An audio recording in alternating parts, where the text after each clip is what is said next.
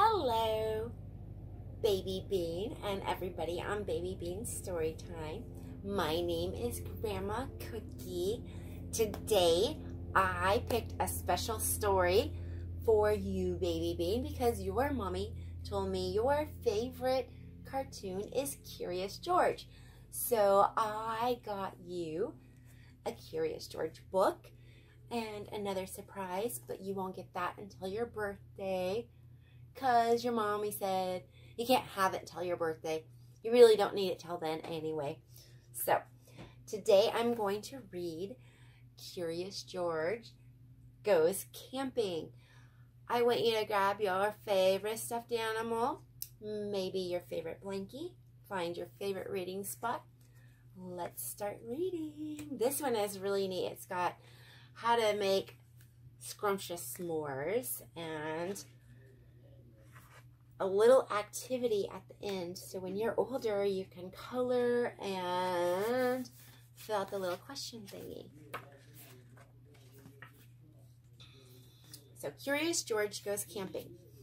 This is George. He was a good little monkey and always very curious. This weekend, George and his friend, the man with the yellow hat, had special plans. They were going camping.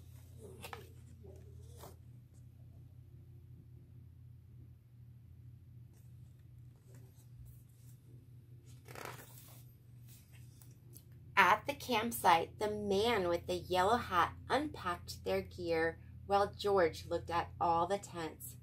He saw tents for big families and one just the right size for a puppy. There were even tents on wheels. "Would you like to help me put up our tent, George?" the man asked.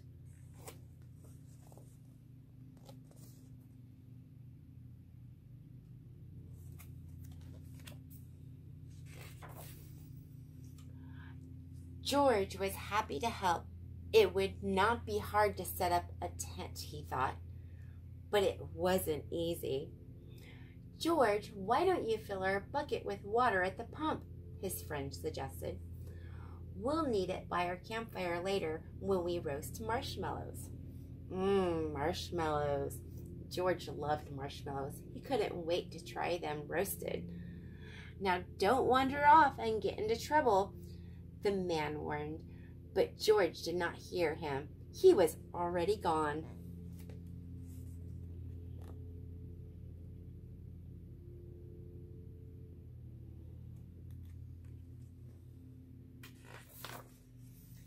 At the pump, George worked the handle up and down.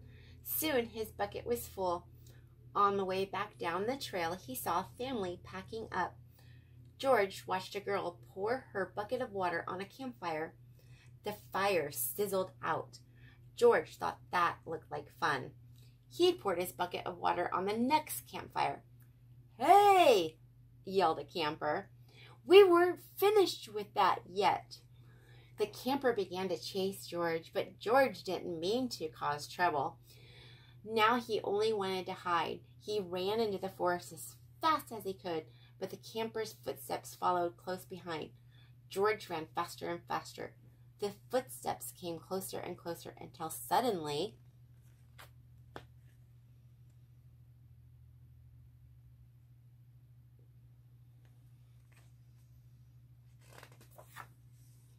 they were passing George.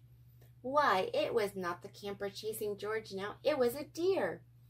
What fun to run with a deer. Forgetting all about the camper and the marshmallows, George ran after the deer. But a little monkey cannot run as fast as a deer in the woods. Before long, George was lost and all alone. He felt tired and stopped to rest. At first he was worried. He was very far from camp, but there were lots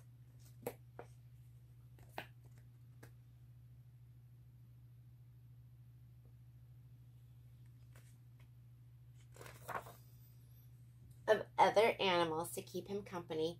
He saw a lizard sunning on a rock and a squirrel chattering in a tree. Then he saw the tail of a black and white kitty peeking out from under a bush. He was curious. Would the kitty like to play? George gently pulled the kitty out.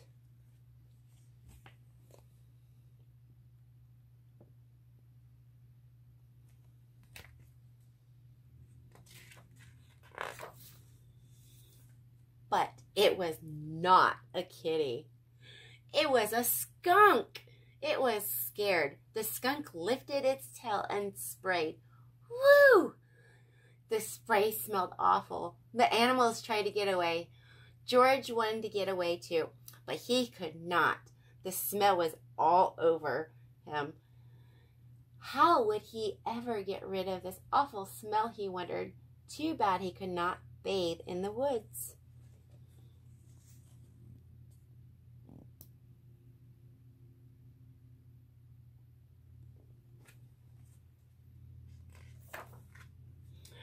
Then George had an idea. He could wash the smell off in the creek. George jumped into the water. He splashed and scrubbed, but he was still smelly, and now he was wet too. But what could he do? George thought and thought. He climbed up a tree to dry off. Would the smell blow away? No, even dry and high up in the tree, George did not smell better. Poor George. He wished he hadn't wandered so far from camp. He wished he were roasting marshmallows with his friends. Suddenly, George heard footsteps heading toward him. Someone was coming.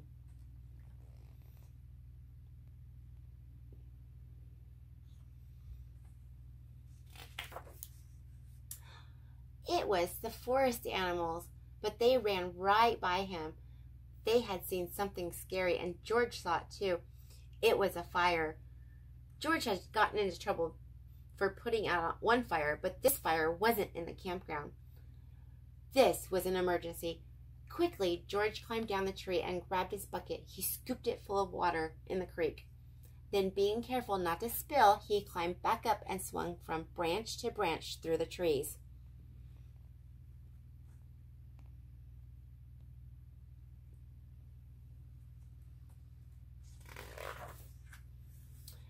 When George got close enough to the fire, he reached down and poured the water on the flames. Out went the fire with a big hiss. Just then, George's friends rushed out of the forest with the ranger. "George," he called, "I was afraid you would be here." "It's a good thing you were here, George," the ranger said. "We saw smoke from the campground, but you put this fire out just in time."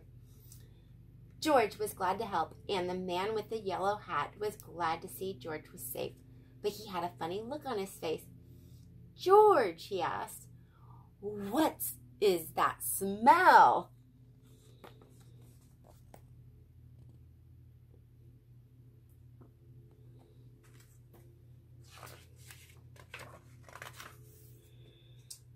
Back at the campfire, George's friend helped him get rid of the awful smell. After a strange bath in tomato juice, George smelled fine. Then the man with the yellow hat invited the ranger to cook dinner with them over their own small campfire. "Fires can be nice if you're careful," said the ranger.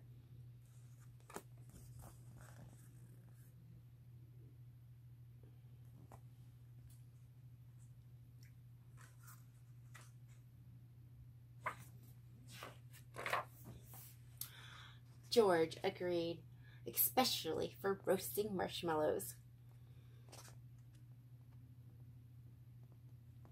And there is the back for the marshmallow recipe.